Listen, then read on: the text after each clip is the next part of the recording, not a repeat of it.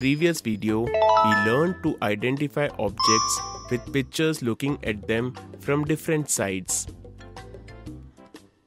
In this video, we will learn some misconceptions about seeing objects from different sides. When Gaggu was teaching a lesson to Raju and Bablu, Meenu was watching them from a distance. Meenu decides to help Raju and Bablu.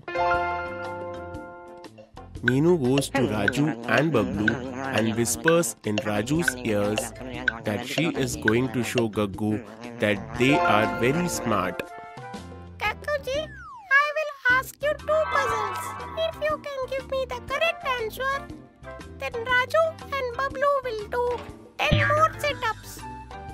Raju and Bablu were afraid that if Gaggu gave the correct answer, then what would happen to both of them? But they had no choice. Can you tell me the name of one object which is circle from the front view, top view and also side view? This is so easy. It is a tumbler. This is a wrong answer, Gagguji. A glass is a circle only in top view.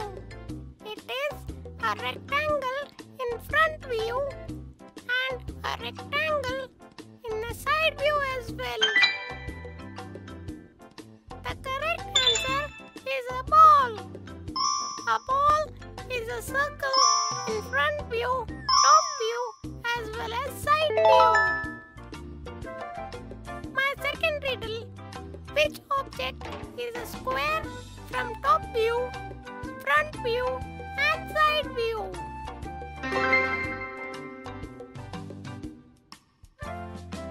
My good friend Apu's confectioner sweet box. This is a wrong answer. Sweet box is a square in top view. But in front view, it is a rectangle. And even in side view, it is a rectangle. The correct answer is a box of chalks. The box of chalks is a square in top view, front view and side view. There are some objects whose shape from all directions, top view, front view as well as from side view appear to be the same. Raju and Bablu started swaying happily. And then the 3 of them went to play together in the park.